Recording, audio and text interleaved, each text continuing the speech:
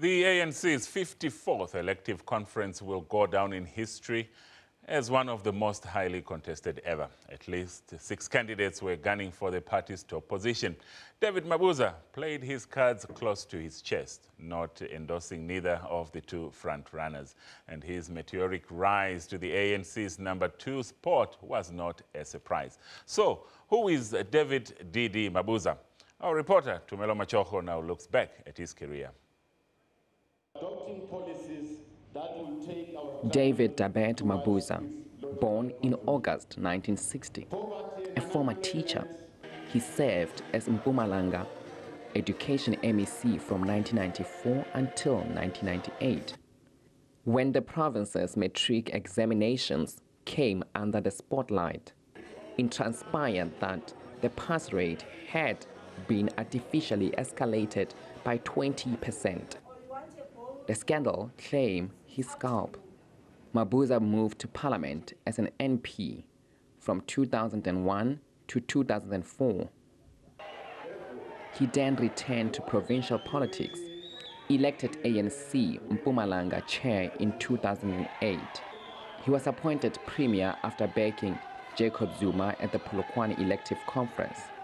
2 years later, Mabuza accused ANC veteran Matthew Posa of defamation.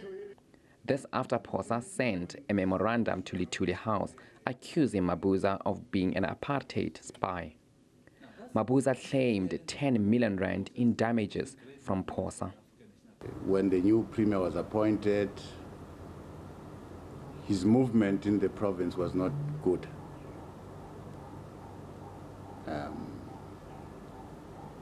And that's where we lost the intimate relationship, because I served under the government of Premier Ndaweni for a short time, of which I want to believe that was a step that he didn't like. And since then, probably I was never in his good books. The lawsuit was dismissed in the High Court earlier this year. 2 weeks before Nasrec Elective Conference, the 2 were involved in another confrontation. Posa alleged that Mabuza was operating a private army in Mpumalanga to intimidate opposition. We cannot have an ANC conference full of ghost delegates. And we cannot have an ANC conference which denies legitimate delegates to go to the conference. It's fraud of the highest order. It's never happened in the history of the ANC or any ANC conference that this happens.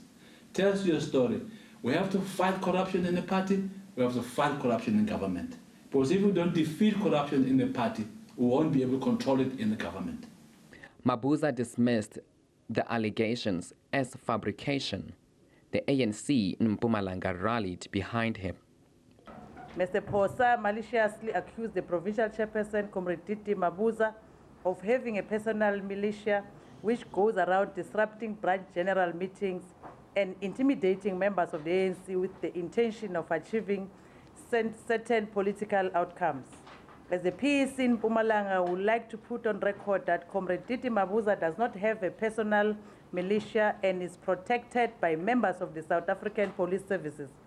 Mabuza was now focused on the elective conference in the #2 spot. He started rallying his troops in 2016, increased the ANC membership. His plans were starting to take shape. During the party's Provincial General Council, the unity narrative gained traction.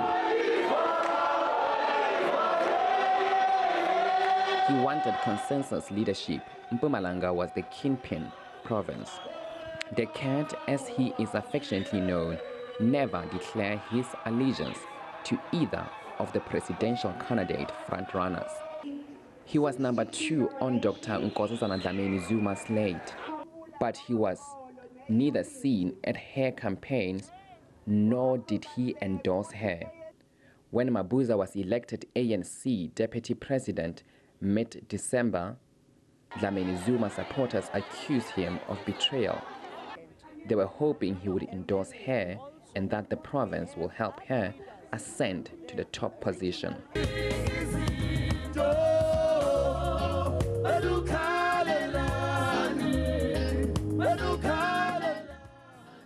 On his return from Elective Conference, a prayer service was held for Mabuza.